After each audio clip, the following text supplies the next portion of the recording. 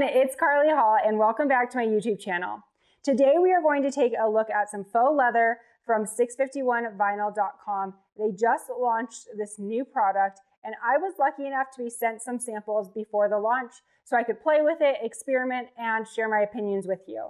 So I just wanted to show you the colors that they sent me. This is just a small sampling, so there actually will be a lot more colors available on their site, but I'm already so excited about this product because it is a 12 by 12 sheet of faux leather. It has that nice textured look, and then it's also soft on the back. So it would make great earrings, bracelets, keychains, bows, all of the different things. So I chose to work with this pink today, this pearlized pink. So I'm going to show you the bows I made and let's get started. Before I show you the bows I made, I wanted to show you just how many projects you could fit on one 12 by 12 piece of faux leather. So you can see it's a full 12 by 12 and I cut it on a strong grip mat, but I still have a lot of negative space. So I could make some earrings, maybe a bracelet, some keychains, just out of one sheet. So here are all the bows that I was able to create. And they're pretty good size, you can see compared to the size of my hand. They're not small little baby bows, they're pretty big. So I have these 3 templates on my blog. This bow here is actually the same and it's just assembled a little bit differently. And then it's assembled with some tails on this one. So I'll show you the file and then we'll cut it in Design Space and get started. In Design Space, you'll upload the file from my blog. It's completely free over at karleyhall.com, and I will put a link in the video description so you know exactly where to find it. It'll come in at this size, 11.4 by 6.862, but you can absolutely resize it, change the colors, do whatever you want to do to the file to make it work for you. So I'm going to show you what each different bow is so that you know which one to make. Okay, let's start with this dark purple bow on the bottom. If you cut it the size that I have it in my file, the final bow turns out to be almost 3 inches wide. The widest point is about 3 inches, and then it is about 3.5 inches long. So that is the bottom bow that is on that file. Next, we have this middle purple bow, and when you assemble it, it turns out to look like this bow here. This is one of my favorite files because it really comes together super quickly and you just need a little bit of hot glue. It's as wide as the tails, so about 3.75 and about 1.75 inches wide. So a good size bow and super cute and easy to assemble. This top bow is the one that I made a couple of different ways, so I'll show you that. So the first 2 ways I'm going to show you, just ignore this piece here. You'll only need these 2 pieces. I find these ones a little bit surprising because that little rectangle turns into these bows, and you can see that the pinches are just pinched opposite. So this is a pinch up and this is a pinch down, and so we'll assemble them both ways, but it's just 2 rectangles that turn into these really cute bows. And the final size on this is a little bit over 3 inches, I'd say like 3.25. So good size bows and just 2 little rectangles. And then now with the tails, the final project looks like this. So here is the bow with the tails, and you can see that I just added that to the back to give it a little bit more interest. So a subtle change that makes the bow that much more elevated. Now that we know what everything looks like assembled, we are going to cut it. I'm going to make a copy of those little pinch bows, these ones, before, because I want to make a couple of extra ones so I can show you the different folding techniques. So those 2 will be the ones without the back, and then we'll have this one as a completed bow. And then I'm going to cut everything in the same color. So I'm just going to highlight all of my pieces and choose my fill color to just be one color, since I'm going to use one color of faux leather. Once you're ready with the number of copies that you want to make, you can resize them. After you're done, click Make It. On this page, you can rearrange your materials to fit however you'd like. So if you want to nest them together more, you have the option to rotate, adjust, and nest things together so that you really don't waste any material. This looks pretty good to me, so I'm going to continue on. Once you connect to your machine, you'll want to choose the material that you're cutting. I'm using my maker, so I'm going to choose Browse All Materials. If you're on an Explore machine, you also have the ability to browse all materials. Just make sure you turn your dial to custom and then click browse all materials. We're gonna search for faux.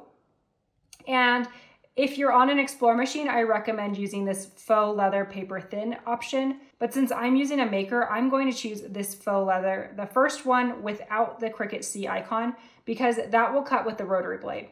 Anytime I can use my rotary blade, I prefer it. I just think it's a really clean cut and I feel like it doesn't drag as much. So I'm going to use that faux leather option and click done. To confirm you're using the right setting, you'll just want to look to see if your rotary blade is showing up there, and mine is, so it's good to go. On the machine side, you're going to load your leather onto a strong grip mat, and you'll want to make sure that it's nice and sticky so it doesn't move. And then you'll just burnish it on to your mat so that it's nice and smooth. The pretty side will be up facing you. Then load that into your machine and cut it. I decided to leave my star wheels. I didn't notice them denting the material at all, and I do feel like they hold the material down a little bit better, so I decided to leave my star wheels and didn't push those over. Once you're ready, click the flashing C.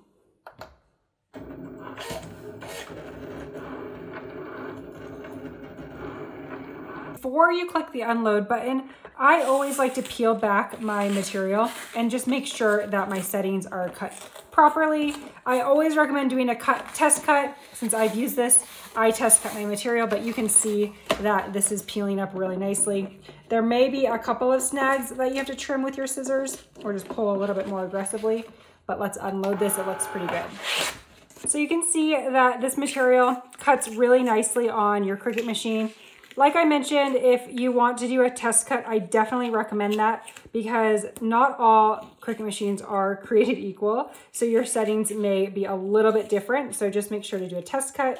This probably could have used a little bit more pressure, but overall pretty good.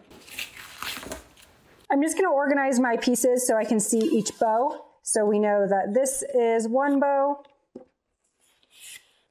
two bows. So the two little rectangles go together. And then the larger tails, those go with the rectangles too. So these three pieces will go together. So we'll start with these. For the first bow, you'll want to grab these two pieces, the rounded rectangle and this little strip. We're going to make this bow first. So if you want to skip to whatever bow you want to make, you can absolutely do that. So for the first one, you'll need either a spool of thread or some twine. It's optional, but it does make it easier. I'm going to use twine for the video since you can see it a little bit better. Starting with this larger rectangle, we're going to fold it in half. So we want our fold to go down. So you're going to fold it in half and just kind of pinch it in the middle so that you know where that center is. And then fold it the other way again to pinch it in the center, just so you know where that center mark is. We're going to fold it hot dog. And then while still holding that center, we're going to fold it down halfway, and then we're going to fold it back up. So we're kind of creating a little accordion fold there. So down and then back up. And you'll want to make those pieces as even as you can, but if they're not, it adds a little bit of personality. So whatever you want to do. Then grab a piece of twine. I'm going to cut mine long, and we're just going to slip that between our thumb and those accordion pieces. You can add a dab of hot glue at this step, and that will hold your twine in place. Or you can just kind of wrap it around. I'm going to adjust mine to the center after I get it positioned. But you just wrap it around a couple of times to hold that accordion. Then slide it to the center and tie it into a knot. So mine's not in the center at all right now. So you just want to slide it over until it's in the center. Once you're happy with the placement, you can place it down onto a surface and tie it into a knot. So you can see what it looks like at this point. I'm going to slide mine over a little bit more, so it's a little bit more in the center, and adjust my folds just a bit so you can see it's nice and even. Once you're happy, just trim off the tails. If you want to attach a clip, you'll just take your little piece of leather there, grab a dab of hot glue on the back right here. I love these silicone mats because I don't worry about ruining my tables. And then we're going to wrap that around to the front. And these are extra long for this reason. So then you can place your clip with a dab of hot glue. And I like to open my clip and place my strap around the clip like this. And then you'll just trim this to the size that you want. And just like that, you have a super simple bow with a clip, attached, and it's good to go. So that's bow number 1. And you can see that these bows look a little bit different because of the texture of the leather. So this one, the pink is a little bit more rigid than the rose gold. So super fun to try out the different colors. For the second bow, the process is almost identical, but instead of the fold going in, like this one that we just did, the fold will come up. So we'll take the same rectangle, we'll fold that in half, and then half again to find that center point. And then we will fold up instead. So our first fold is out, then back up, and then down. So these are called pinch bows, and you can see that the shape really just forms itself. So again, we'll start in the center. Make sure we're in the center as much as we can. We can adjust that like you saw in the last one.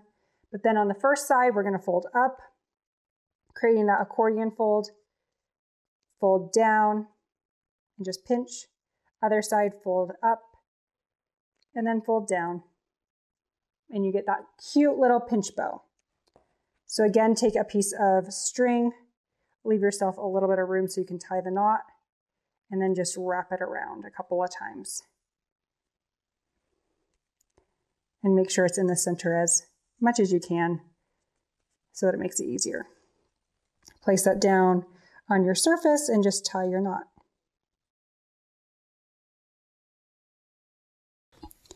You can adjust it at this point again. Just slide over. I will say it's easier to adjust twine than it is to adjust thread. So make sure that you don't rip too hard on your thread and break that. And then again, just the exact same process. So a dab of glue on the back. And if you want to add a barrette, just make sure that you stick it on before you loop it all the way around. For this one, I'll just loop all the way around. And like I said, I left you a lot of extra so that you can fit that barrette. It's always better to trim off than not have enough. And then just secure it. So here are the 2 folded bows. And then the last one is just adding this back piece. So instead of creating the whole bow, I will skip that part and then I'll just show you where to add it. Using whatever pinch technique you like more, you're going to be at this step, and then we're just going to place it onto our tails. So just with a dab of hot glue in the center of your tails, you'll secure that on and just hold for a couple of seconds. That's how it looks from the back. Here's from the front. And then same process. Dab of glue on the back for the wraparound. If you want to add that barrette, make sure to stick that in there. And then loop it around. Trim down your excess if you're not adding a barrette. And just a dab of glue on the back.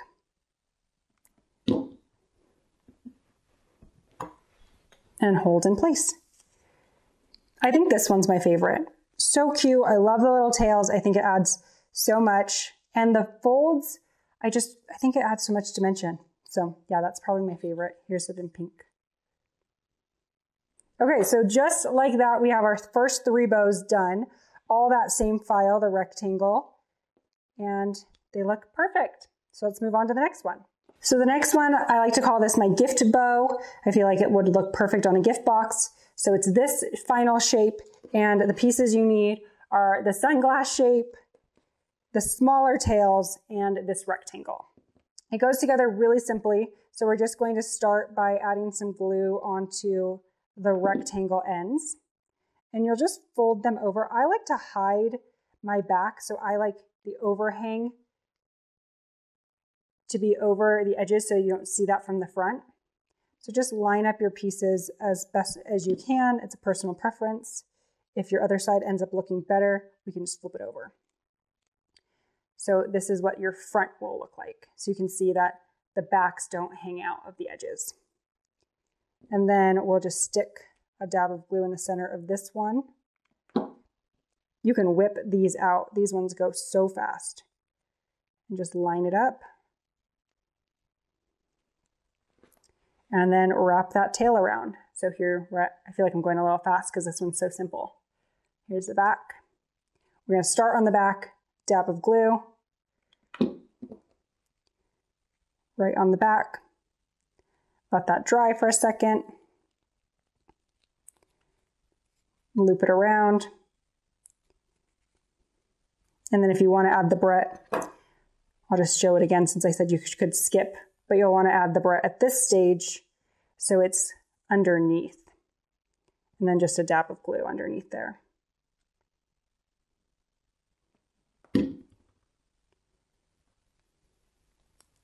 And trim it down.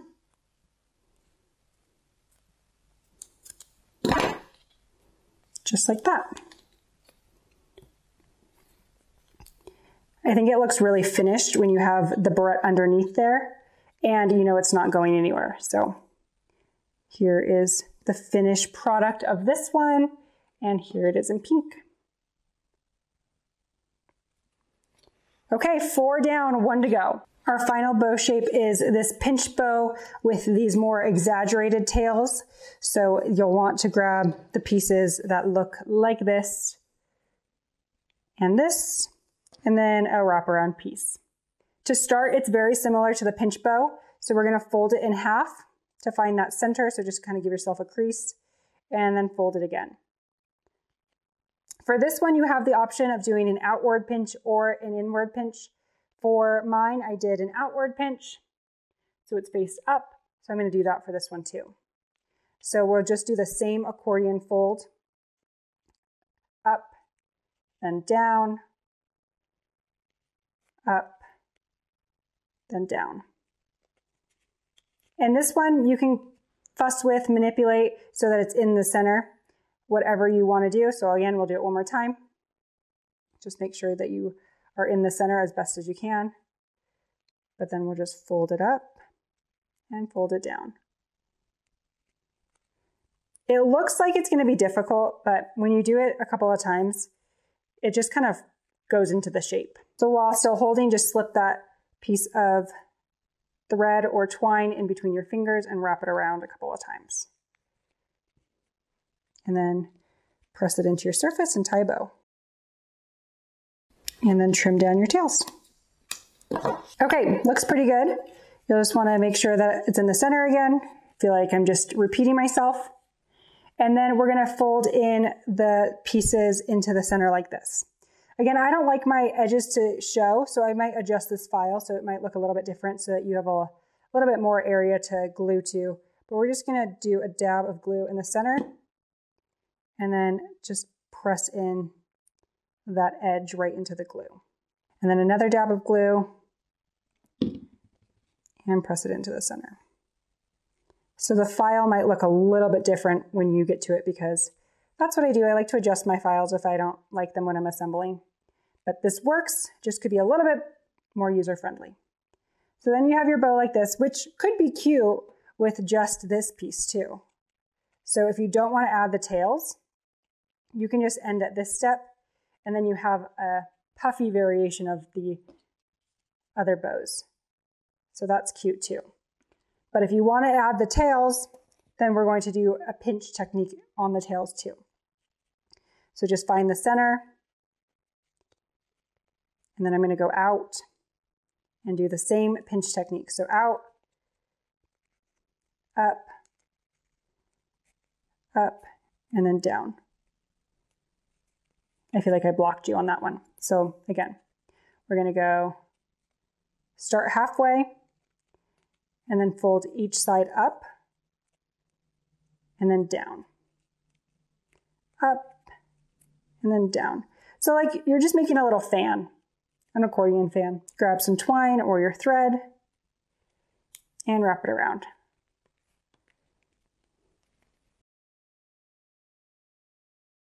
So your tails will kind of go down like this. So you want your curved edges down on the bottom. Then add a drop of glue right on the top. And you're going to sit your bow on top of that. And then just hold them together. I like my bow fronts to be in the front. So I just kind of adjust those to bring them to the front. Once you're happy with your bow, you're going to start on the back and just add a drop of glue on the back of your bow and secure it right there. Let that dry for a second.